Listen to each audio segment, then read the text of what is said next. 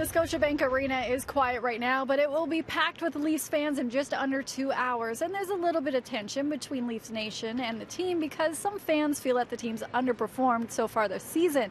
But tonight, emotions are high in the dressing room for another reason.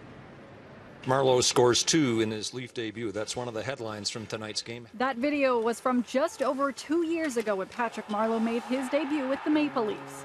And now tonight, he makes his return to the ice in Toronto after signing a one-year deal with his former team.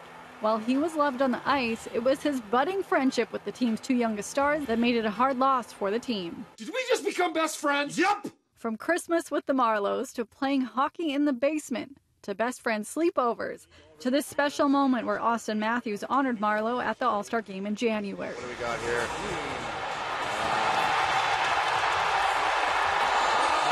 Little Penny Marleau, nice. It was a friendship we all wish we were a part of.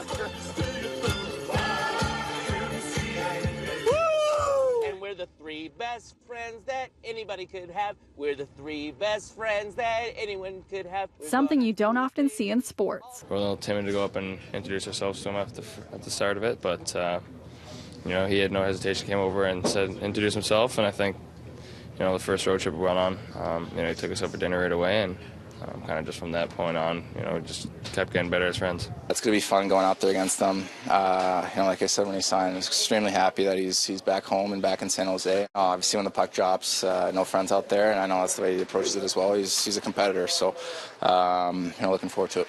I think the biggest thing I'll take away is the friendships I got, and the whole experience was great. The community, and but definitely the friendships I'll have for the rest of my life are something I'll cherish.